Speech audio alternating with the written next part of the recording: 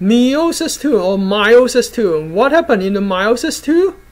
Well, first of all, the simple one. Chromosome numbers, they are remain the same.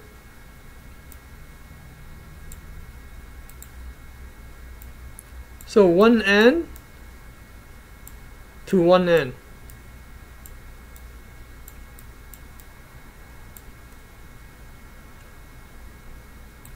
The same as this one here, 1N to 1N.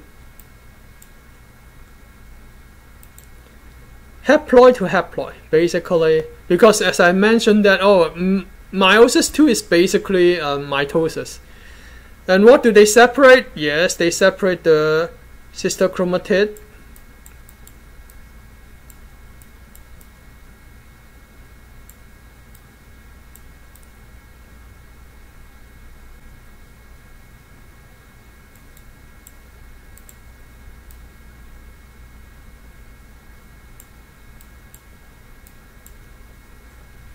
And then the rest of it is pretty much the same, okay, as mitosis.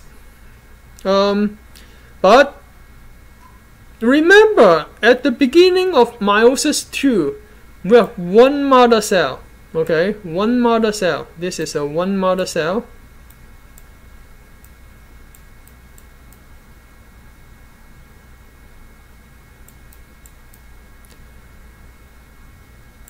And then one mother cell will go through what? Meiosis I to become two daughter cells. And then each daughter cell will become two daughter cells. So total we have 1, 2, 3, 4. We have 4 daughter cells. So the entire meiosis, because we have meiosis I, meiosis II, so meiosis basically from one mother cell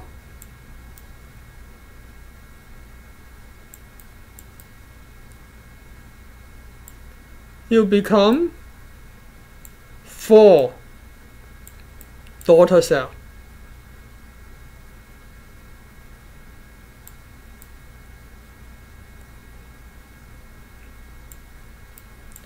So that's another differences between mitosis and meiosis, okay? And guess what? And each daughter cell, they are different from each other. And not only they're different from each other, they're also different from the mother cell. How come each daughter cell, they are different from each other? Because of the crossover recombination in prophase 1 nested with the independent assortment in metaphase 1. That makes each daughter cell different from each other, and then they're also different from the mother cell. So what's the significance?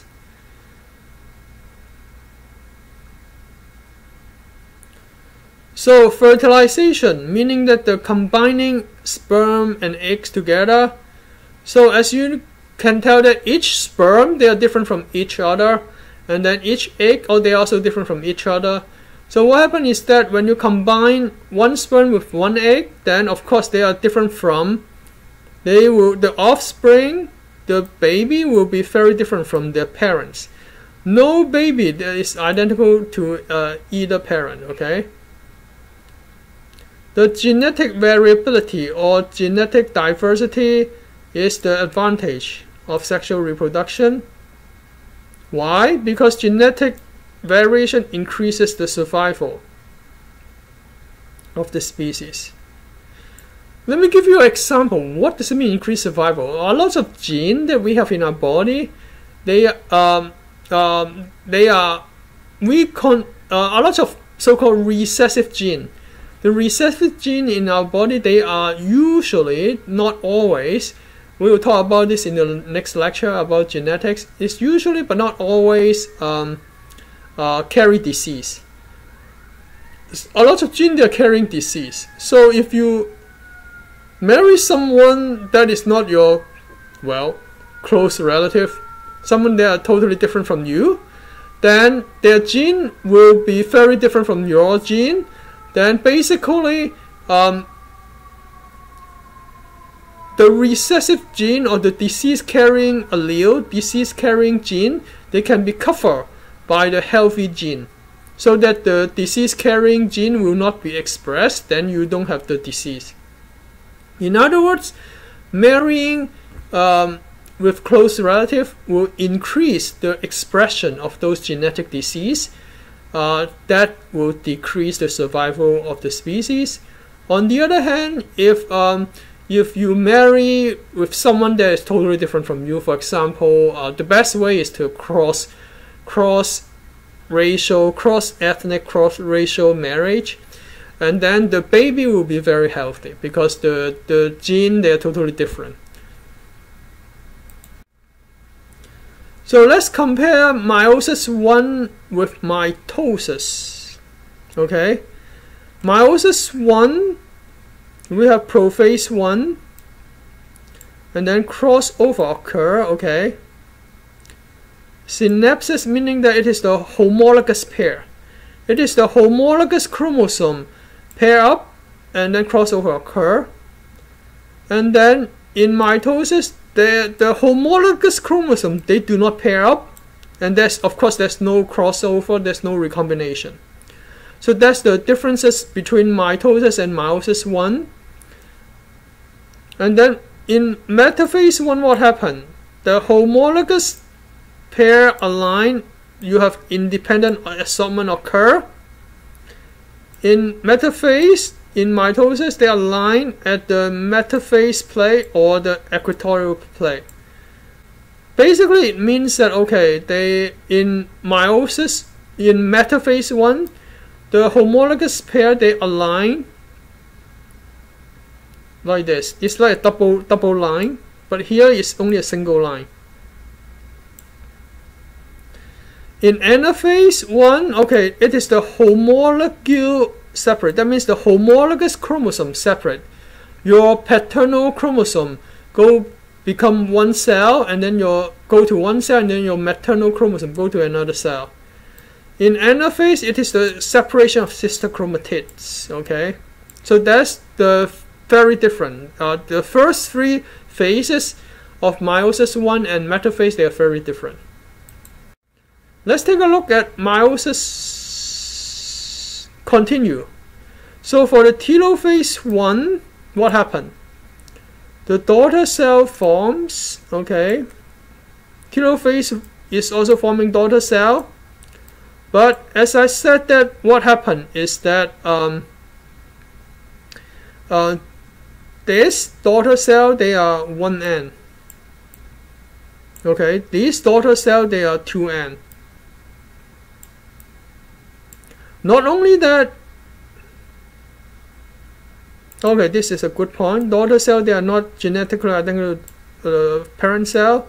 Daughter cell, they are genetically identical to the parent cell. And of course, you can see that, okay, we have 4 daughter cell here. And we have 2 daughter cell here. So this is the summary table for meiosis 1 compared to mitosis. Okay, I'm not going to talk about it again. I'm not going to repeat it. They didn't put a 1N and 2N. Okay, 2N become 1N here.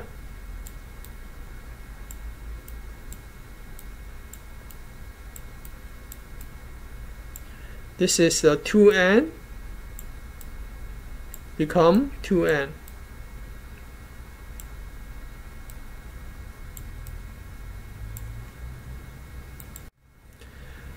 What about meiosis 2 compared with mitosis? I always like to say, oh, they are identical, but actually they're similar, not identical. So for prophase 2, there's no pairing.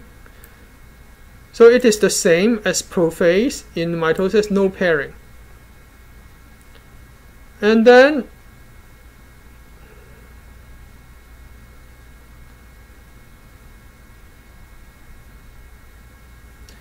the chromosome, they also line up in the metaphase plate is the same thing, but the difference is that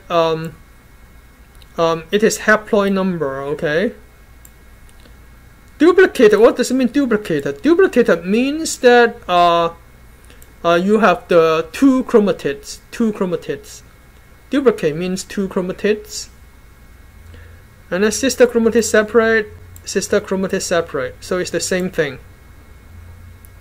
And then at the end of telophase 2, this is different. 4 haploid daughter cell, 2 diploid daughter cell. I should say 2 diploid daughter cell here. 2, you add diploid. 2 diploid daughter cell.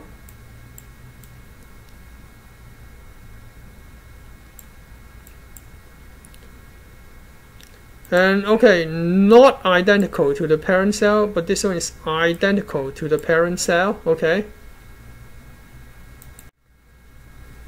What is the application? What we have learned, we've spent an hour to learn about mitosis and meiosis. What's the application? The application is spermatogenesis and oogenesis. If you remember my reproductive lecture, genesis means creation.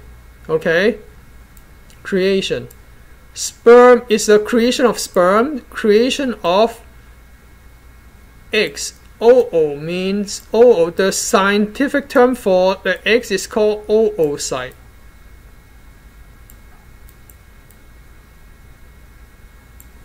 The scientific term for sperm is a general term, believe it or not. Scientific term of sperm is called spermatozoa.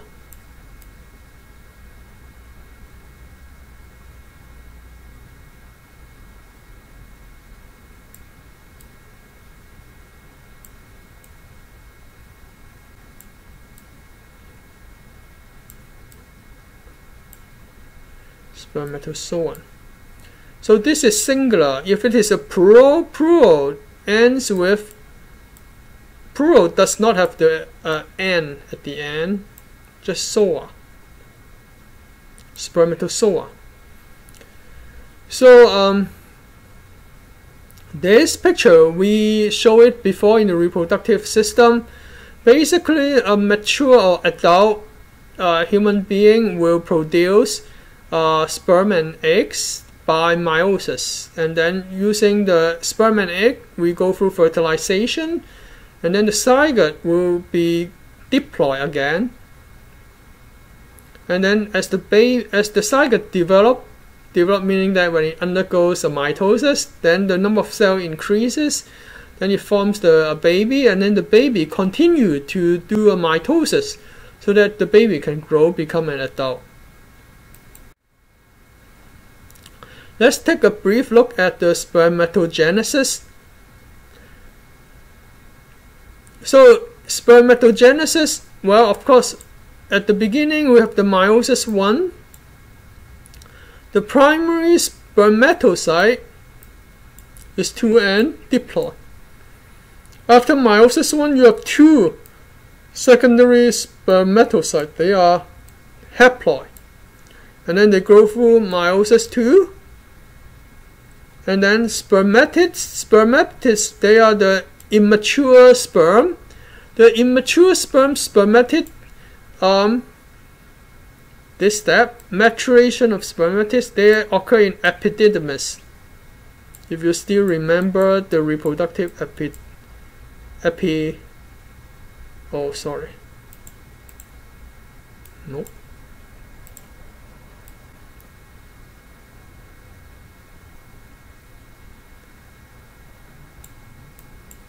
Maturation of spermatid into sperm occur in epididymis, and you have the mature sperm. It is also haploid, and you have 4 sperm.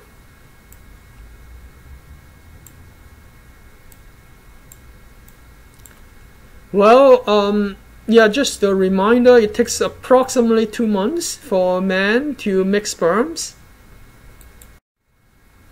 What about oogenesis? So, you have the primary oocyte which is 2n. Then you go through meiosis 1.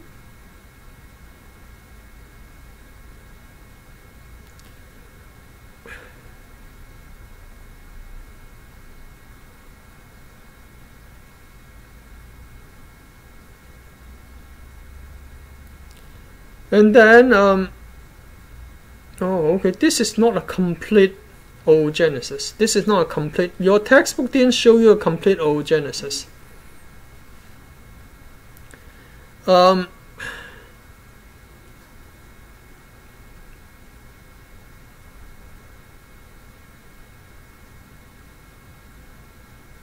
Okay. So,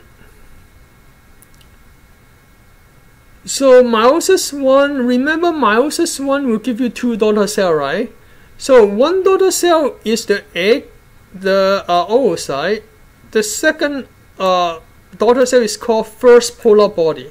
That is at the end of meiosis 1. At the end of meiosis 1, you have this first polar body produced, okay? And then fertilization occur. What happened is that the second polar body, well, they didn't separate it. Second polar body is another cell.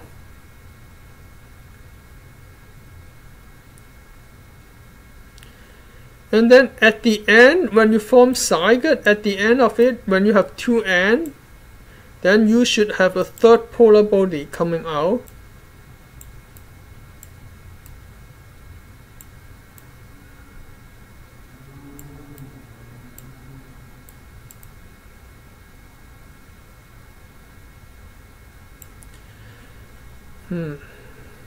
The sequence is a little bit wrong. Well, anyway, so fertilization of the egg will give you the last polar body. So in other words, you still have 4 daughter cells. 3 of the daughter cell we call it polar body, and then the last daughter cell, it will become the zygote, the fertilized egg here. So that is oogenesis. That's the end of this lecture.